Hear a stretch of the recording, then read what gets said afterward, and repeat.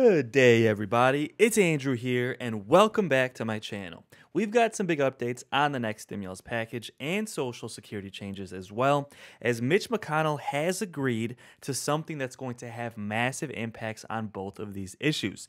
Now, a lot of experts are saying that as Mitch McConnell becomes more agreeable, we have a much bigger chance of getting increased Social Security benefits and stimulus checks for seniors. So let's discuss the details, but before we jump into it, do me a quick favor, hit the like button, hit subscribe, and share this channel with anyone who you think might find this helpful. This is a community for seniors, and my job here is to be a voice for you and make sure that President Biden keeps his promises to increase Social Security benefits, increase SSI and SSDI and VA benefits as well, and even approve a stimulus check specifically for seniors to try and help you until all of these benefits are permanently increased. So with that said, thank you so much for being a part of our community, and if you really want to support my work, subscribe to my second channel. The link to that is going to be in the comments of this video, and that channel is going to have some updates as well, but it's mostly going to be an entertainment channel,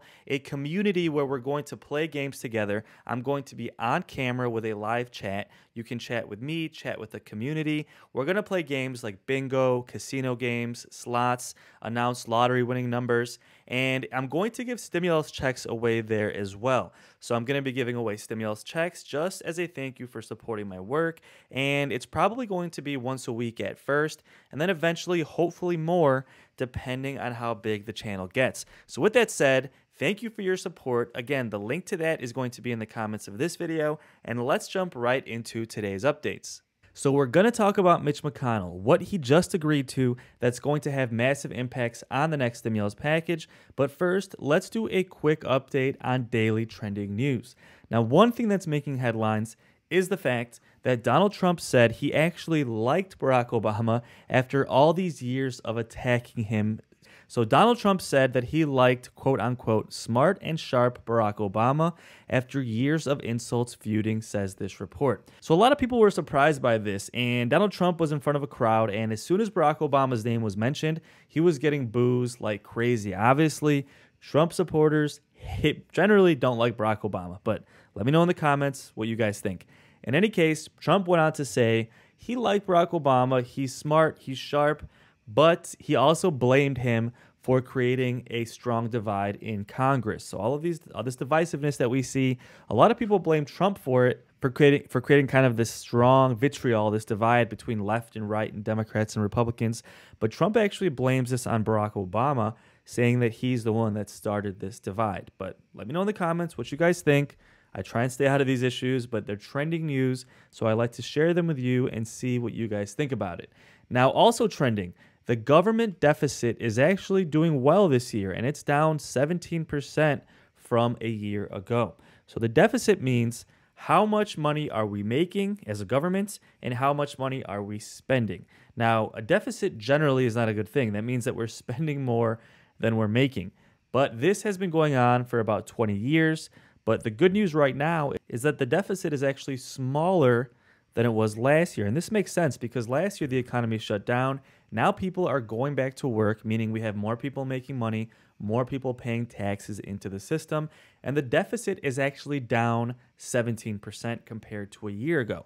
Now, the reason this is good news is the less of a deficit we have, the better chances we have of getting more stimulus checks and getting Social Security benefits increased. Because the smaller the deficit is, the better of an economic situation the government is in, meaning they're in a better position to actually expand these benefits, if that kind of makes sense. So generally, things are heading in the right direction. As the economy is booming, generally, this means more revenue coming in, and that provides more money to spend on programs like Social Security benefits and stimulus checks for seniors. Now, at the same time, President Biden's approval ratings are tanking. We've talked about this a lot on this channel, that Democrats think one of the best things they can do to turn things around as far as polls is to approve stimulus checks for seniors. One, because they've seen that stimulus checks work in regards to increasing poll numbers. And two, because seniors are one of the largest, no, they're actually the largest group when it comes to voting. Seniors vote more than any other age bracket in this country. So approving stimulus check for seniors not only makes sense because they need the help the most, but also makes sense because it would help Democrats the most in regards to fixing the polls and trying to maintain control of both the House and the Senate in 2022. A lot of experts are predicting a quote-unquote red wave, meaning Democrats could lose tons of seats in both chambers, the House and the Senate, which would leave President Biden as a sitting duck for his last 2 years in office. And generally when a president becomes a sitting duck, nothing gets done, no more stimulus, no Social Security benefit increases, and then a lot of times that president ends up losing when he goes up for re-election. A lot of experts think this stimulus check for seniors will happen because Democrats need this help to turn these polls around. So, folks, let's jump into stimulus, Social Security benefits, what's going on with Mitch McConnell, what he just agreed to that looks like a good sign when it comes to getting all of these things done. Well, first of all, we've talked about the fact that Democrats are trying to do the stimulus package.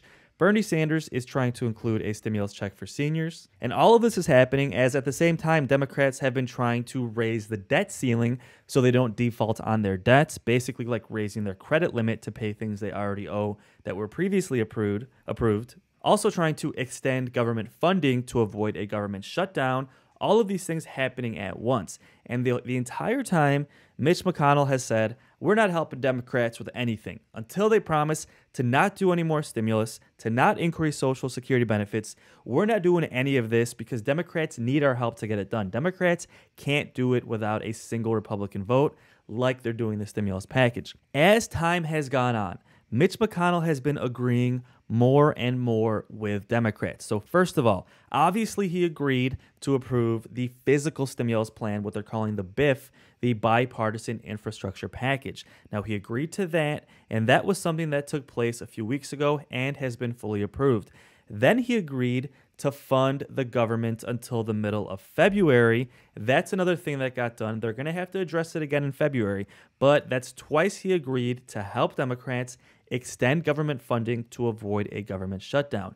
Now he's agreed to help Democrats actually increase the debt ceiling by doing kind of a weird workaround situation where they approve a new law that allows Democrats temporarily to do it without a single Republican vote. Now, the point I'm trying to make here is that as time goes on, Mitch McConnell continues to agree with more and more things that Democrats want to do. Now, he does do it in a certain way that makes sure that for the most part, Republicans are avoiding voting for it, right? Like, for example, the debt ceiling. Republicans aren't actually going to vote to raise the debt ceiling, but they're going to vote to create a new law which temporarily will allow Democrats to raise the debt ceiling on their own. So it's indirectly doing the same thing. Obviously, it's political theater. That way, next year when the elections come up, Mitch McConnell can say, hey, we didn't vote for any of this, but obviously they voted to let Democrats do it, right? So the point I'm making here is that as time goes on, all of these issues, the physical stimulus plan, Mitch McConnell voted with Democrats to get it done.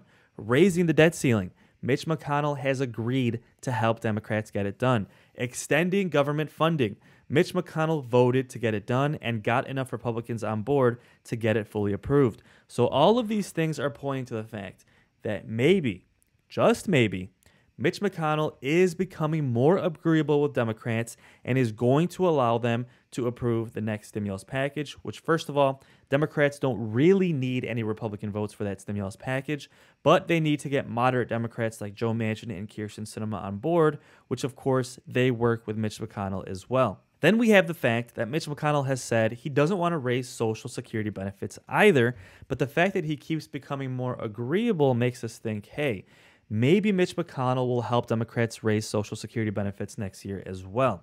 Now, when it comes to raising Social Security benefits, the process is a little more complicated than doing a stimulus package. Although Democrats could try and include it in the next stimulus package next year, some experts say that because of something called the Byrd Rule, which is just a technicality, that they wouldn't be able to include it in a stimulus package, and they would have to do it with Republicans requiring 60 votes to get it fully approved. Now, the jury is still out on that situation. Maybe they could get it done in the stimulus package, or maybe Mitch McConnell would help them vote to approve a temporary law to do it with only 50 votes, just like they did the debt ceiling, right? This is a new tool that Democrats could use to increase Social Security benefits as well, just like they're going to do with increasing the debt ceiling. Kind of confusing, but I hope that kind of makes sense. Bottom line here is that Mitch McConnell is agreeing with so much of the things that Democrats want to do, and this is a really good sign moving forward as Democrats are trying to increase Social Security benefits and approve stimulus checks for seniors in this next stimulus package. So as Democrats continue to negotiate the next stimulus package, please subscribe. I will keep you updated as things develop. We should have a lot of updates in the next couple of days as Chuck Schumer is pushing to get the stimulus package done by Christmas, although Joe Manchin says he might try and pump the brakes on the situation. So please subscribe. I will keep you updated as things develop. Now, as far as Mitch McConnell, this clip does a really good job of explaining what's going on with Mitch McConnell and the fact that he continues to put his foot down and then say, oh, I'm not going to do something, but then ends up helping Democrats anyway. Now, full disclosure here, this is MSNBC, which tends to be a little bit liberal and kind of goes harsh on Mitch McConnell. So if you vote Republican, this might kind of upset you a little bit, but the point the video makes is that Mitch McConnell continues to help Democrats get things done and is becoming more and more agreeable when it comes to approving more stimulus, either in the form of physical stimulus, the next stimulus package, increasing checks and funding for the government, and increasing the debt ceiling as well, which overall is a good sign moving forward when it comes to stimulus and it comes to increasing Social Security benefits. So if you'd like to stick around, let's watch this clip. Let me know your thoughts in the comments below, and I'll see you on the next video. Some policy news you might have missed with political implications. Mitch McConnell just folded again in his stare down with Democrats, which kind of knocks a talking point we've heard a lot from D.C. pundits. Now, Biden's pushing towards another spending win in as many months, and he's pushing that jobs bill. The big obstructionist opponent on a lot of this has been McConnell. He says he's the Grim Reaper, and his obstruction tactics are often discussed in D.C. Mitch McConnell is he's a super smart, tactician. He is just constantly a strategic tactician. That's always what he'll be known for. I don't ever question McConnell. I mean, I worked with him. You don't want to mess with McConnell. A Republican explaining you don't want to mess with him. Fox News cheering on the tactics, and an independent analyst, a D.C. type, saying this is what he does. And he has certainly had some wins. We've covered them. But not every narrative lasts forever, and Democrats have been increasingly messing with McConnell. In September, he was vowing a big fight over the debt. He said Republicans would simply not help Democrats avoid default. And he said he was willing to court crisis, start a global financial meltdown if need be. Legislation that raises the debt limit. They will not get Senate Republicans' help with raising the debt limit. Fact check, false. Democrats got help from Republicans. You see here, McConnell blinked. Then many on the Republican right were upset. Trump said McConnell folded. And McConnell rushed then. This is what's so interesting about what's happening this week. He said, oh, well, okay, I won't do it again.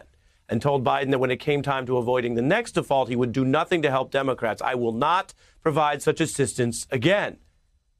Well, that's not true. The tactician doubled down on something and then again blinked, caving in this standoff over the relatively arcane issue of funding the government through the debt ceiling.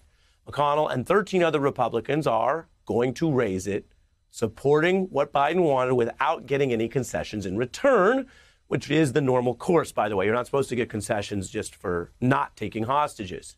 Here's how one independent outlet put it. McConnell blinked on the debt limit, saying he would never help the Democrats, and he just did twice. McConnell blinking. Senate Republicans have lost other fights to Biden as well, including infrastructure, where McConnell, after vowing 100% opposition, voted with Biden, and some aspects of COVID relief. So one of the things you have to do in life, and certainly in objective news reporting, is put narratives aside, and if they're from the Beltway, probably put them far to the side and just follow what's actually happening in real time. The rep, the narrative, the hype about Mitch McConnell is that he knows his tactics, and especially if it's about arcane legislative stuff, he will win in the end. He'll certainly stick to his guns.